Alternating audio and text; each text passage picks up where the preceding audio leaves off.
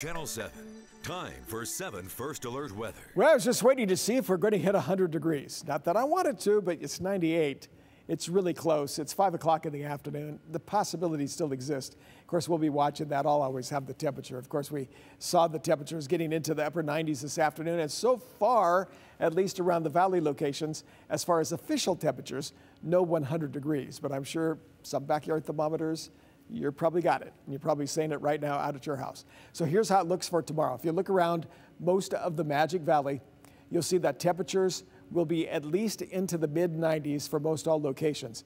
As we move into the central mountains, highs, for instance, Sun Valley tomorrow, I think this would be rather nice at 87 degrees. You see their low temperatures are cool. Haley could hit 90 again for another day. And as you look at McCall, it gets pretty close to 90 degrees. The Long Valley, upper 80s at least. And then you see Garden Valley with 94 degrees. Here are the high temperatures tomorrow. Ontario with a 99. You see 97 degrees for Emmett. We keep on forecasting the 100, and we get pretty close to it so far, and no doubt within the next day or two it's possible, if not today. Tomorrow's high in Boise, 97. Meridian, 96 degrees for Kuna. So you say, okay, it's more of the same. All right, so I'll go with you on that one. Now let's move ahead and talk about smoke. If you look at smoke around the area, we did clear out kind of nicely starting on Friday. So I hope you enjoyed the weekend with that. Now you see the heavier smoke moving up into Montana from the fires, also from Oregon, the same thing. And just kind of watch just kind of the light area moving through Boise. Later tomorrow into Tuesday, you might see just a little bit of smoke around the area at this point. Futurecast shows just basically some high clouds to sunshine. That's for tonight and tomorrow. I don't think we're going to see any moisture, a few thunderstorms way over to eastern Idaho.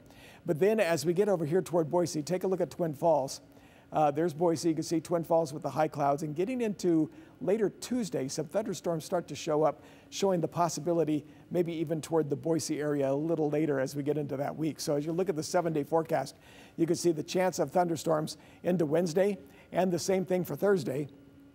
Temperature-wise, well, there's a possibility of 100, if not Monday. We could possibly do it on Tuesday. And like I said, there's still a chance of that even for today. We're awfully close to it. As you get into Wednesday, there's 94 degrees.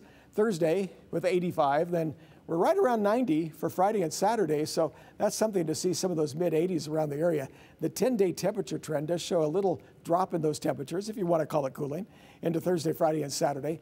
We're still up in the mid-90s in many spots. Magic Valley, temperatures in the 90s, then the 80s. This is nice. Thursday, 81.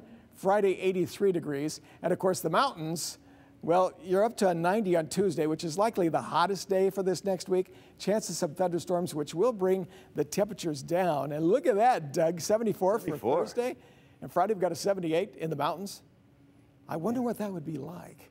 I guess we'll have very to refreshing. Take a look. Yeah. Hey, the 85 will feel very refreshing. It will. For a high. It will, even around here. At least we're getting into those nights where you can open the windows and cool. Well, it has been. You know, this entire summer has been pretty good.